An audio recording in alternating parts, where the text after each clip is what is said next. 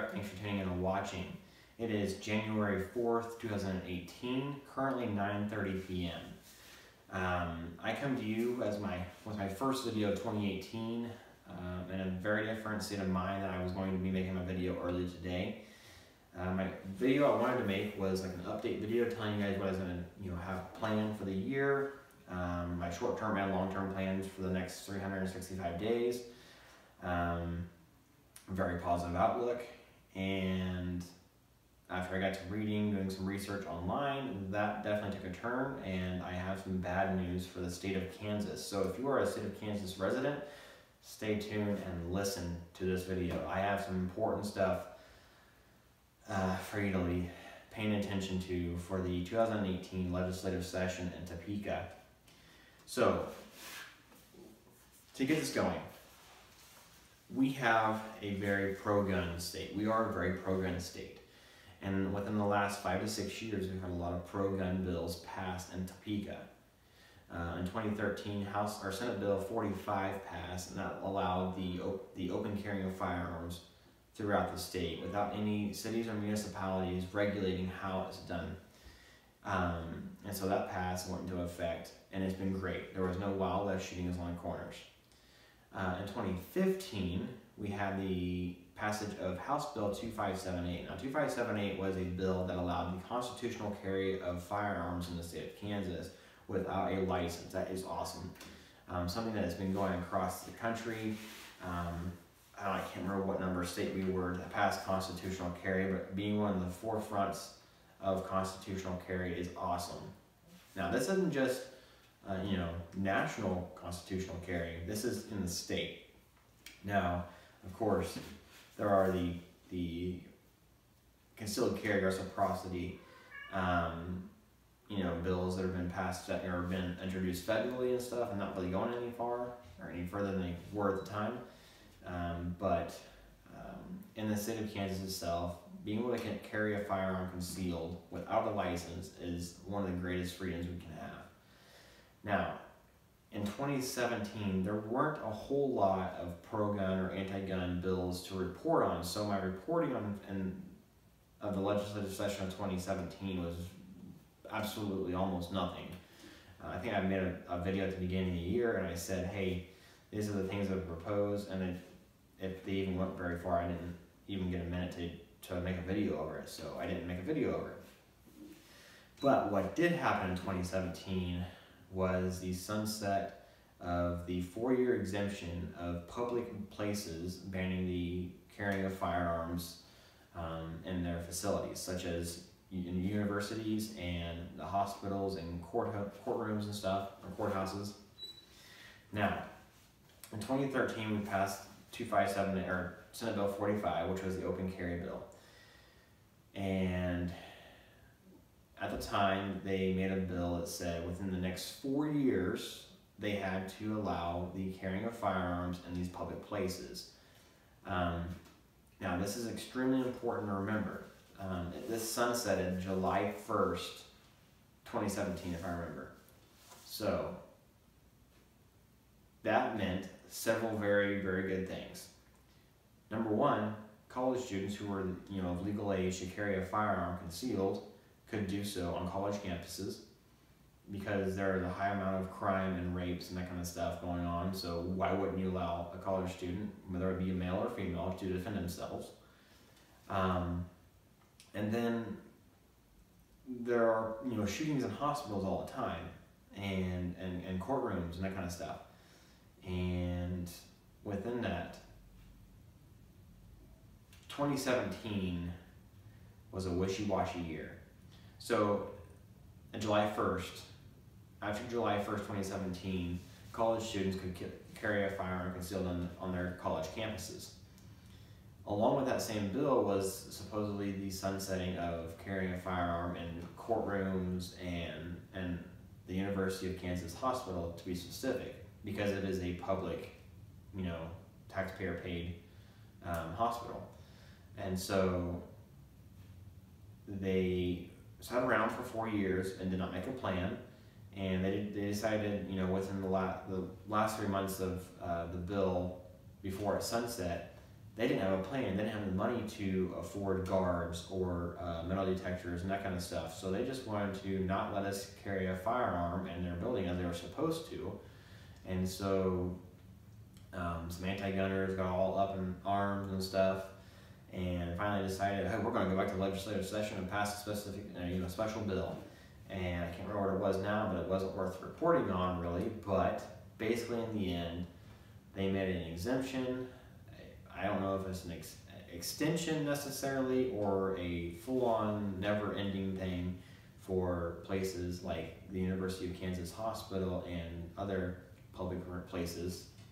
Universities are exempt from that, but you cannot carry in the University of Kansas Hospital, and that basically goes against the whole sunsetting of the bill. So there wasn't a whole lot to report on that in the year. But what did happen? July 1st, 2017, college students were able to carry concealed firearms on university campuses. Within a week, there was one firearm that was left in a University of Kansas bathroom, supposedly on the toilet roll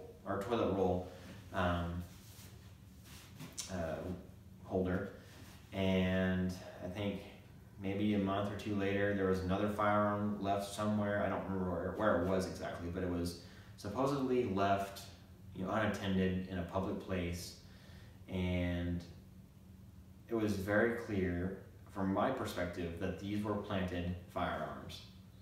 Really, you're going to go all this time, all these years without allowing firearms on the campuses or wherever, and no criminals would ever carry a firearm there. But then within a week, somebody supposedly took their firearm out of their holster and put it up on top of a toilet roll holder. I don't believe that. That's a very interesting way to be looking at stuff. So I do believe both cases were planted. But what has stemmed from that are two very important anti-gun bills that are very dangerous to the state of Kansas in the Second Amendment here in the state. And they were just proposed a week and a half, 2 weeks ago. Well, actually December 28th they were proposed, and it is January 4th right now, and they go in January 5th, so it's Friday, tomorrow. I don't know what time they go in, actually. Didn't say, but these are two bills that were introduced by, two separate bills introduced by separate Democrat leaders here in the state of Kansas, and they are House Bill 2442 and House Bill 2443. House Bill 2442 was proposed by Democrat legislator Vic Miller of District 58, which I do believe is Topeka. And House Bill 2443 was introduced by Representative Dennis Boog Heiberger, a Democrat out of Lawrence, or District 43. Now, these are very important bills and very nasty bills if they were to get very far, because going back to 2017, the legislators passed the bill that said you could not carry, or they put to vote the bill that you could not carry or could carry a firearm in the University of Kansas Hospital. It overwhelmingly won with middle-of-the-road Republicans and Democrats. That's where that came from. And here's the thing, it could have went to Sam Brownback's desk and he could have vetoed it, or would do what he did and not sign it and let it become a bill. He let it just go on its way and become a bill, and that's very, very bad, because Sam Brownback's on his way out, hopefully, and that's not what we need right now. So House Bill 2443, we'll start with that one. It is a bill, and citing here from the list of things that have been proposed, a bill creating the crime of unlawful abandonment of a firearm. Now, and I do believe when you open the bill up, it says in a public place. So the very first section 1, subsection A, Unlawful abandonment of a firearm is abandoning or otherwise leaving the firearm in a public place where such firearm may be accessible to a person other than the owner of such firearm with no requirement of culpable mental state.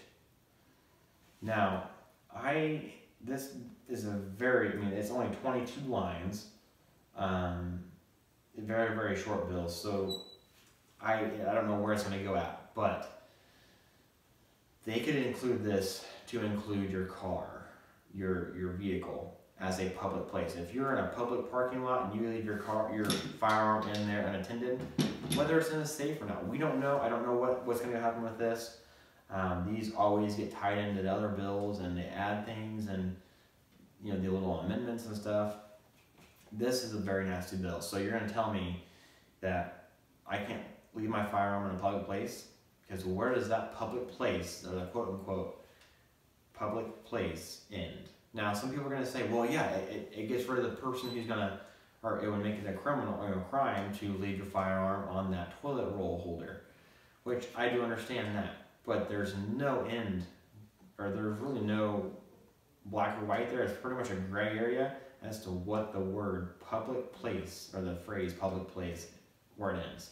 So we'll watch House Bill 2443, and then the next one was 2442, of course. And this bill, starting by the short title quote of it, is the prohibiting of the possession of bump stocks and or similar devices or attachments for the semi-automatic firearm.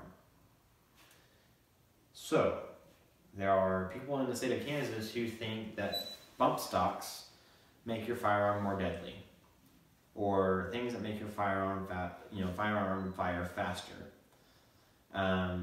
This is kind of nasty because, like I said, in 2017, middle-of-the-road Republicans and Democrats combined to make anti-gun legislation. 5 or 6 years before that, we were good. We were above water. Now Topeka is dipping their heads in the sand and doing some nasty things. So we'll open up 2442 real fast, and I'll see what the first section says. So the first section, I'll read the phrase of it person. Basically, I'm not a professional bill reader yet. I'm trying to get there. An act concerning crimes, punishment, and criminal procedure relating to firearms, prohibiting the possession of certain devices or attachments used for the simulation of automatic firearms. Section 1, the bill number and everything, is hereby amended to read as follows. Criminal use of firearm or weapons is knowingly selling, manufacturing, purchasing, or possessing any bludgeon, sand club, metal knuckles, or throwing star, possession or with the intent of the same unlawfully against another, or a dagger. Okay, I'm not even going to read all this because there's only 5 pages, but it doesn't seem like it's really pertaining in the beginning, or it's not even really an amendment, it's like another bill, but it's not really pertaining to the possession of bump stocks, except for the very first thing. And the rest of it is talking about slug shots and knives and straight edge razors and stuff that are legal here in the state of Kansas. So House Bill 2442 and House Bill 2443, guys. I will hopefully I can do it tonight. Get the links down below in the comment section, and I will be sure to be updating you guys as much as possible. These bills do have, usually when they go into the Federal and State Affairs Committees, you can listen to them live, and when they go into debate and stuff, they can usually listen to them live stream. Now, the thing is now, I went to days. I used to work nights. I've worked nights for the last 8 years, and so my schedule was very, very bad then to do videos and stuff, but now it's kind of, the things that are important to me are happening on the days that I'm at work. So I apologize if they're not happening live stream, or I'm not updating you guys right away, maybe that night, but I'm going to be watching these bills very closely, along with anything else that these two Democrats, Vic Miller and Dennis Heiberger, what they propose later on, and any other Democratic anti-gun legislation that is proposed. I will be warning you as soon as I can. So follow me on Instagram at MidAmericaPrep and on Facebook at MidAmericaPrep. I have not been posting a whole lot on Facebook, but with this stuff going on, I will be doing so. So anyways, keep calm and carry on. Stay safe. See you later.